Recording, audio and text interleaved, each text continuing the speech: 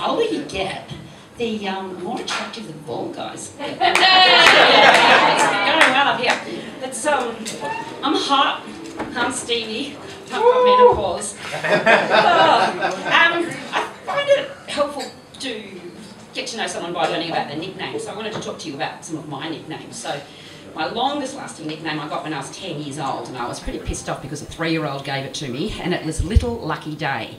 And that has taken off on Facebook. Even people that have never met me call me Little Lucky Day, which really pisses me off. I said to my doctor, why do people treat me like shit? And he said, it's because you're little. So to get reminded every day about how everybody else is better than me, that's a bit of a problem. Then probably my next most significant nickname was Jugsy. So when I started at Echuca High, I had this 12D rack. I looked like a Bratz doll because I was tiny.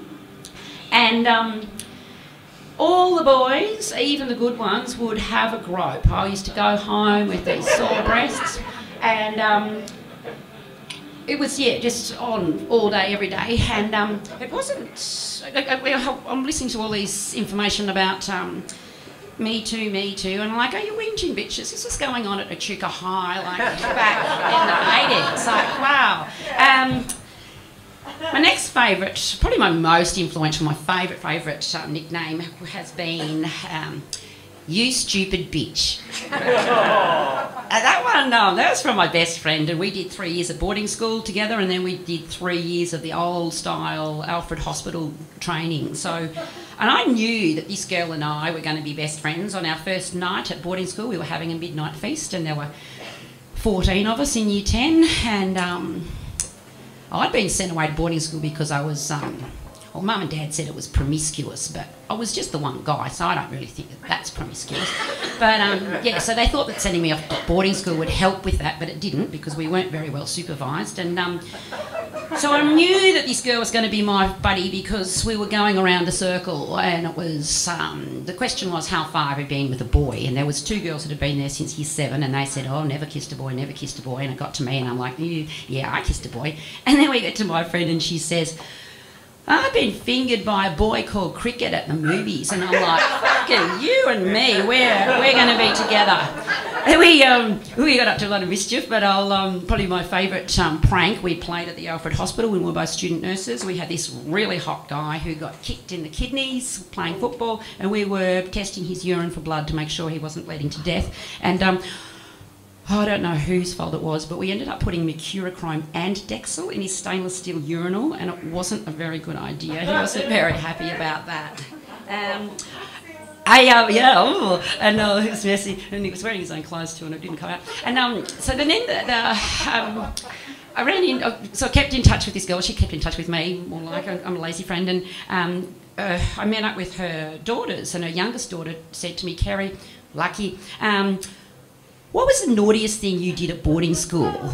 And I had a little think, and I said, your uncle.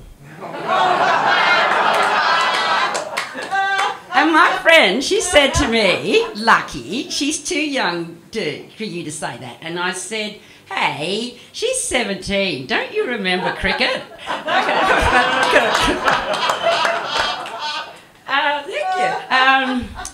I've been called, then look through all the guys I ever lived with have all called me some sort of a C, whether it's a little C, an F in C. I remember I was working, I was at work, and I walked out of my office and I said to this 65-year-old scientist, my husband just rang me and he called me an effing C. And this scientist said, well, at least that's anatomically and physiologically correct. Thank you, Adrian.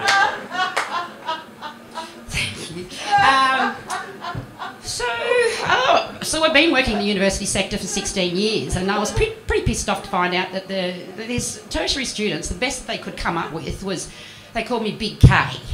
And I'm like, how lame is that? And then one of my colleagues explained to me that originally the word cunt was spelt with a capital K, a big K.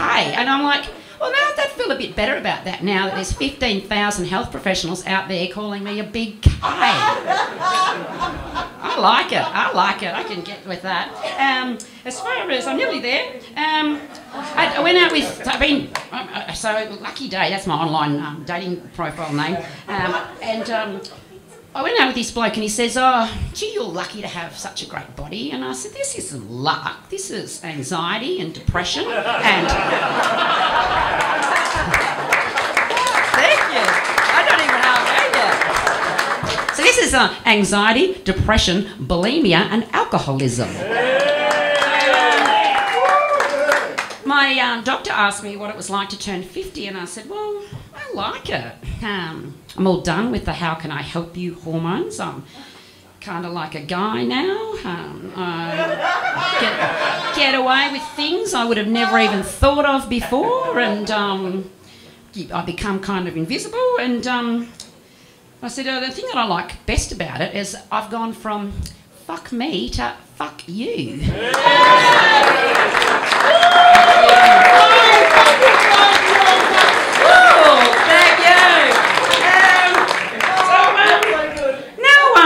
Even my doctor's scared of me. Thank you. On Lucky Day.